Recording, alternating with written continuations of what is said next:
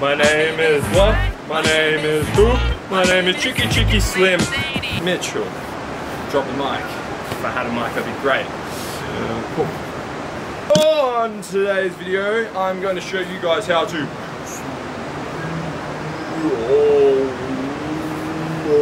motion on your camera, if you have a camera, and on one of these guys, if you guys have a GoPro.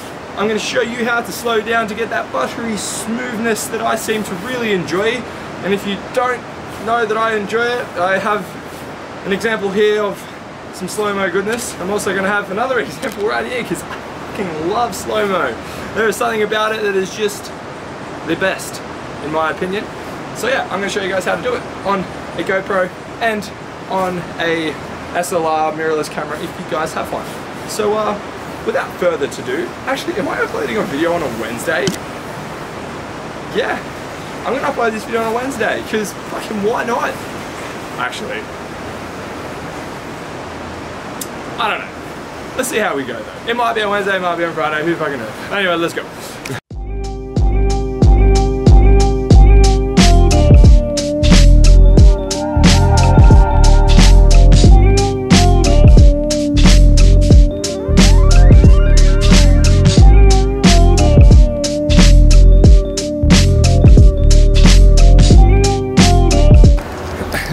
Now to start things off, I am going to use the GoPro Hero 7. I'm just going to film some bikers. I'm going to hang this GoPro up in the trees, which I think will be pretty cool. So before I hang it up in the trees, I will just quickly go through the settings of the GoPro to what I think is best for filming slow motion on a GoPro. Cool. So here is my GoPro Hero 7, and so we will be wanting to film video. So if you go into the settings, go to your resolution and frames per second. So obviously my camera's going to be completely still, so I don't really care about hyper smooth. So you can click on the frame section here, and you can actually, oh no, anyway, as soon as I click 120 frames per second, it's going to say it's not supported. So 120 frames per second pretty much means that there's going to be 120 frames per second. So that means that there's going to be a lot of frames during that 1 second, so you'll be able to slow it down and there won't be any judderiness because there's that many frames in that one whole second. The GoPro actually can shoot even slower, so we'll start with the slowest it can do at 1080 because I just like that, which is 240, which is ridiculously slow. That is some like super slow motion. So we'll start with that, and then I'll show you then what else 120 frames per second looks like, because there's a pretty big difference between the two. Cool. So another thing that is probably important, and like, I don't know, this is up to some people, but shooting with Pro Tune on, so you can just control the settings. Usually if you're shooting at 240 frames per second, you want to double that for your shutter speed. So I technically should shoot at a shutter speed of 480. And then, you know, you can play with the rest of it, like your ISO, to see how much how much light you let in. And because I want it to be moody AF, we're just going to drop that ISO because I don't want any artificial, no, you piece of shit. I don't want it on GoPro. Oh, yeah, I want it on flat color, but ISO 100, and then ISO max. Drop him down as well to 100, just so it's nice and dark, and we'll be able to bring that back in post. But yeah, so besides that, guys, that's pretty much all you really want to play with. The white balance is alright at that, because that's like a normal sunny day white balance. And yeah, so let's go shoot 240 frames per second. So I've just got the GoPro set up just there recording. Hopefully we get some riders coming through. I might even move it just a little bit closer just because of how wide the GoPro shoots. I think we've got time to move it before someone comes. We'll just get him here. Just have a quick look, see what it looks like. It looks alright. I'm even gonna just quickly just stop recording, and I will quickly turn it on when someone comes through, and then I'll turn it back on. Wait, sorry, I'll turn it on when someone comes. I'll run out of the way, oh fuck, see you later. And then yeah, I actually might even change the ISO settings because it is a little bit darker than what I thought it was right now. I'll quickly just do that.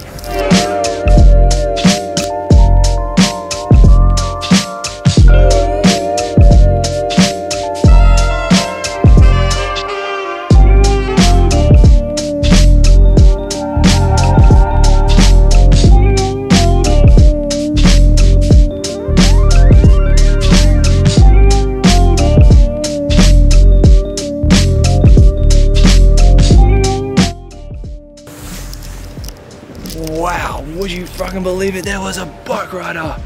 Wow, that was crazy. Yeah, I'm hoping, honestly, I didn't even actually see, here comes another one actually. Come on GoPro, get the shot, mate.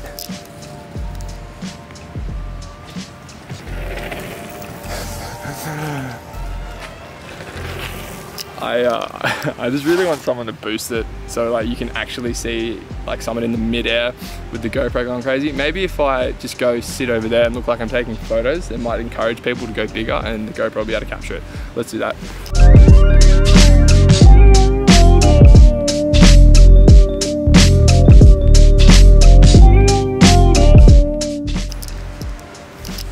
Alrighty, yeah, so I feel like we got some pretty decent shots at 240 frames a second.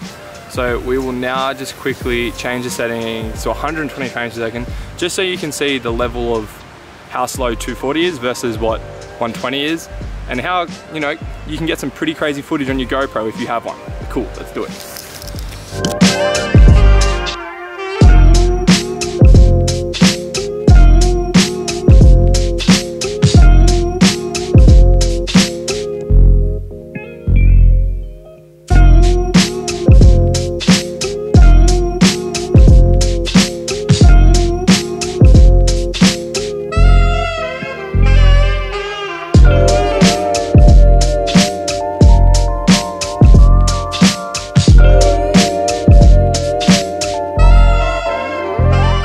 Have a group due in about 10 or so minutes, so I think I might wrap it up for now, and then when we come back down to my next break I will compare my camera and the frame rates of it.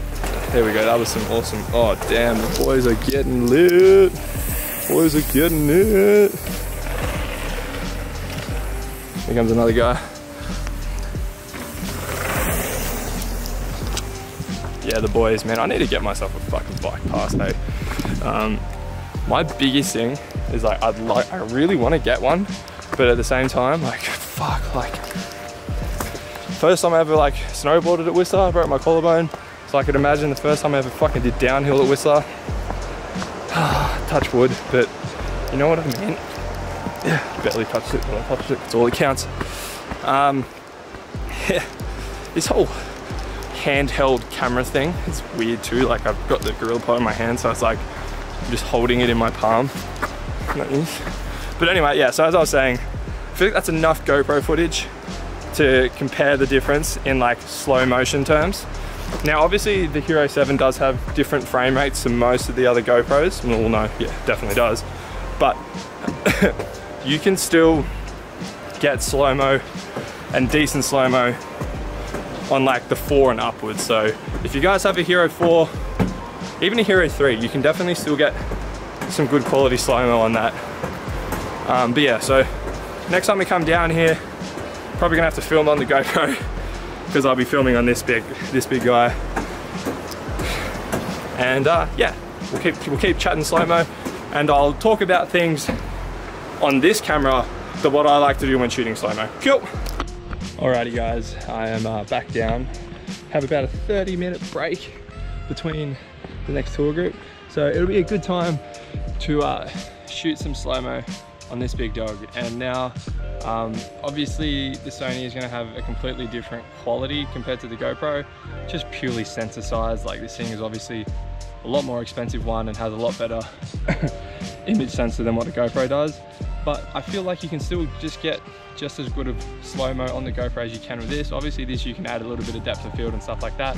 But yeah, so I'll quickly just jump into the settings. I'm gonna jump over to my iPhone to do this because the GoPro doesn't have, it can't really focus on something. So when you're looking at a computer screen, the GoPro usually is not the greatest.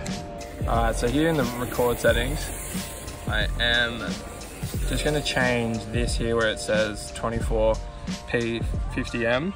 I am just going to change that to, I'm going to change that now to 120p. Sorry that you don't get to see me actually change it because I haven't really thought this through and I need two hands that you hold this camera, so we'll do that. And then if we go out into menu, you can see my shutter speed down there. It's at over 125. I'm going to change that just quickly to 1 over 320. I go a little bit more than what the double is just because we are dealing with something that's moving at quite a fast pace. I'm going to keep the, I'm going to change that to, sorry. I'm going to keep the f-stop down as low as possible so I can get some depth of field into the shot, and I will change the ISO as well. Oh my god, this is so much more difficult than what I thought.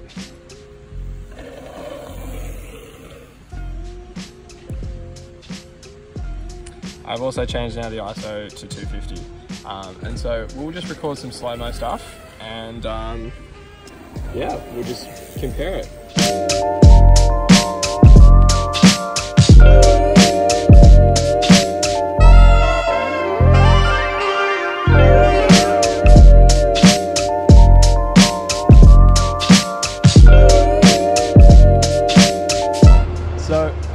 Got the camera on manual focus, so I'm choosing the point where the camera should focus. What that pretty much does, it sort of just gives you the whole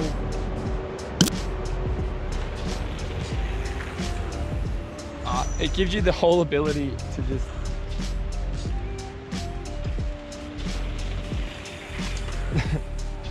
sorry, fucking bikers trying to do a fucking YouTube video. Anyway, it gives you the whole ability to set a focus point, so everything sort of isn't just going to be in focus right now, which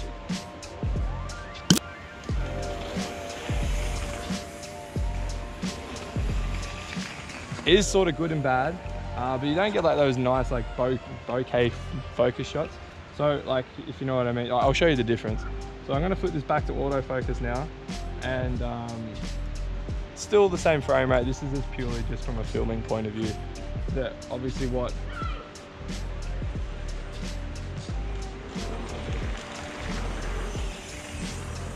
this camera offers compared to the GoPro, and you know, these are all things to keep in mind if you are looking, you know, to buy a new camera and whatnot. But it's all stuff for shooting. For shooting slow-mo.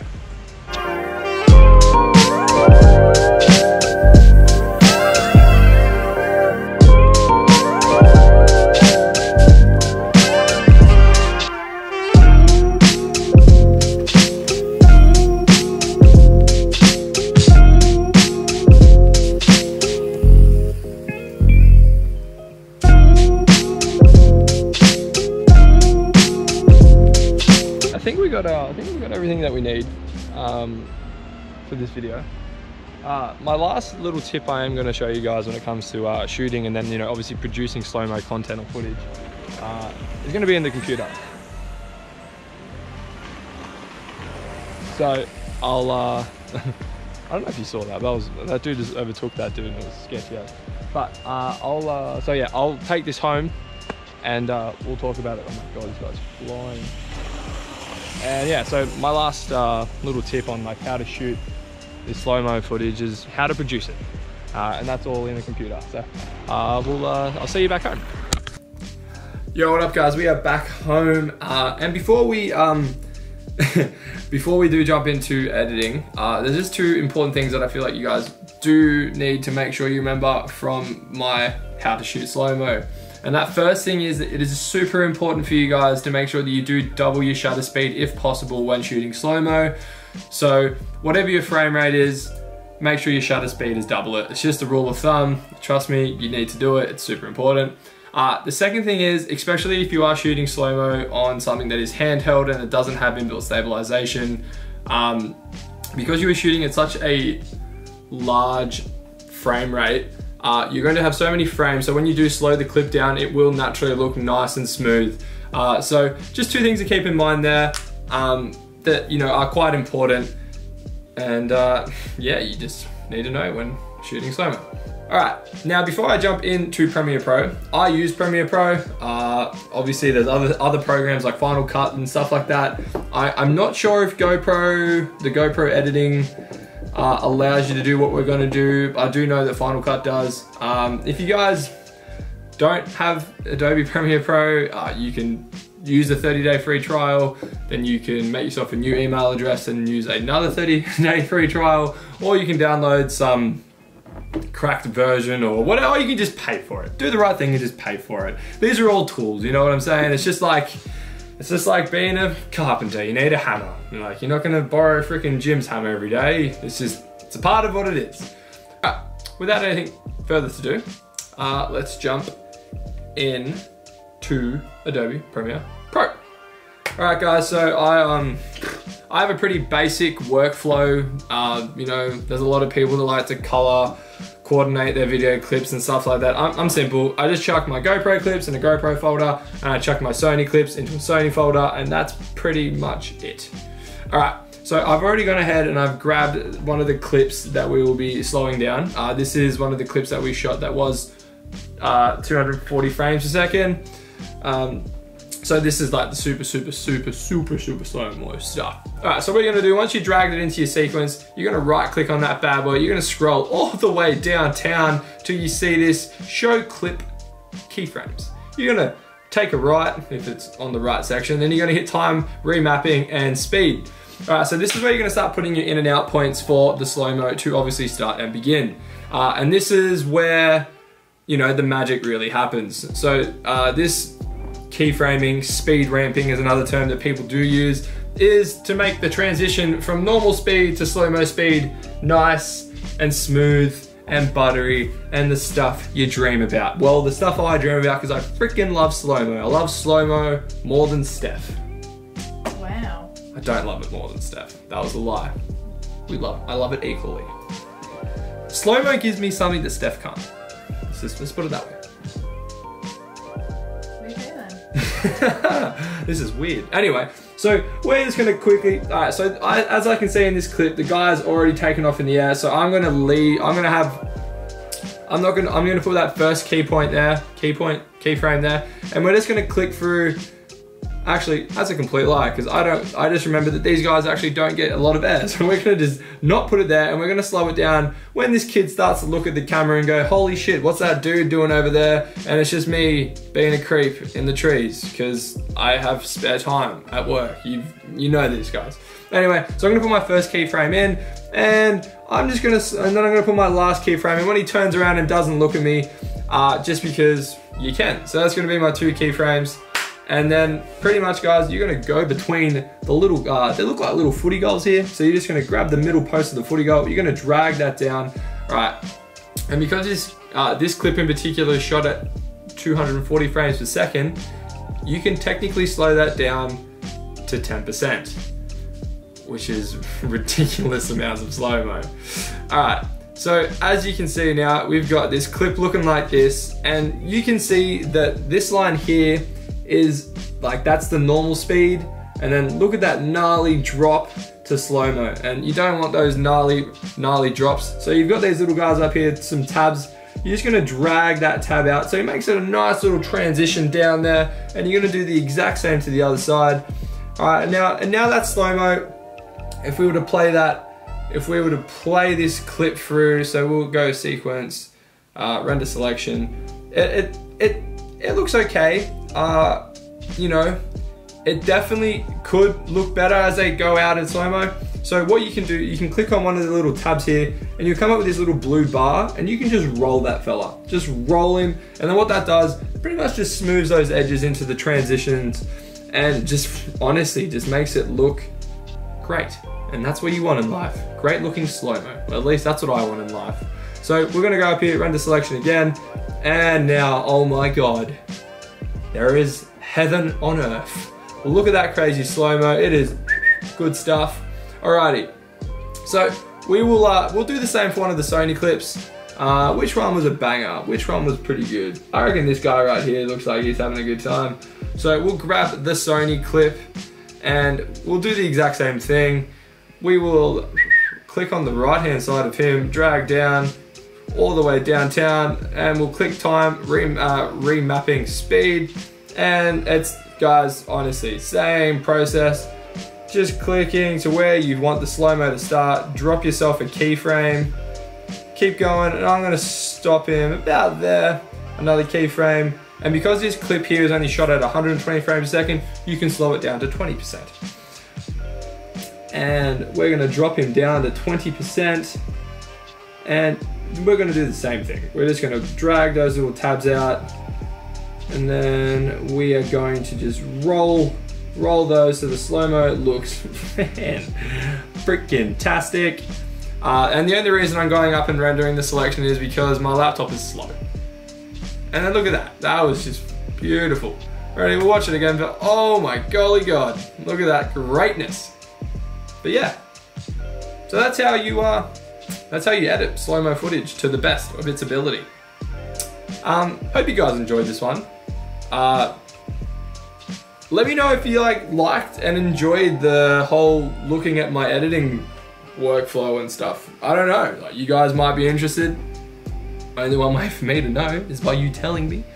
But yeah, hope you guys get out there, shoot yourself some slow-mo. If you do happen to shoot yourself some slow-mo, be sure, I'm telling you, be sure to message me and be like, hey, Mitch, or Ronocco. I don't know if people know me as Mitch. Let's keep it at Ronocco. Oi, Ronocco, look at this clip I shot in slow-mo. You reckon it's sauce? I'd be like, dude, that's fucking sauce, man. I fucking love sauce. Sauce is the sauce, you know what I'm saying, sauce?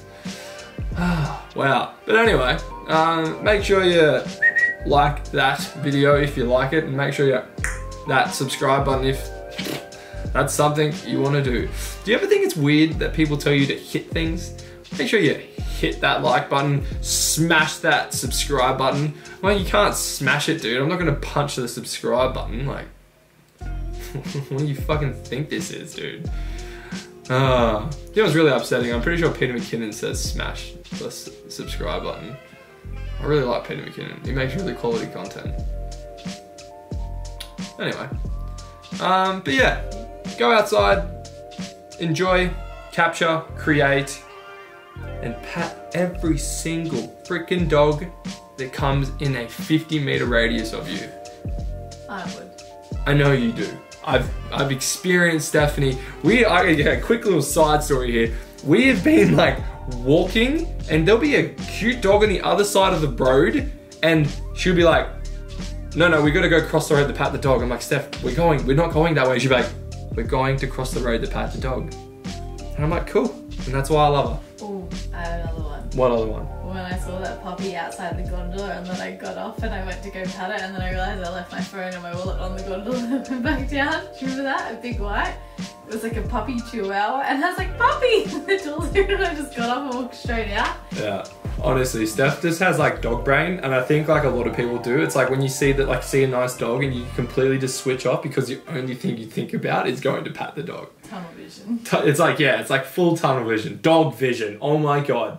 It's a thing. I had dog vision. Yeah. Alright guys, enough chit chat. See you in the next one. Bye. I fucking missed. I got nothing. Bye. That also missed. Freaking bye. Oh. Bye. Like and subscribe.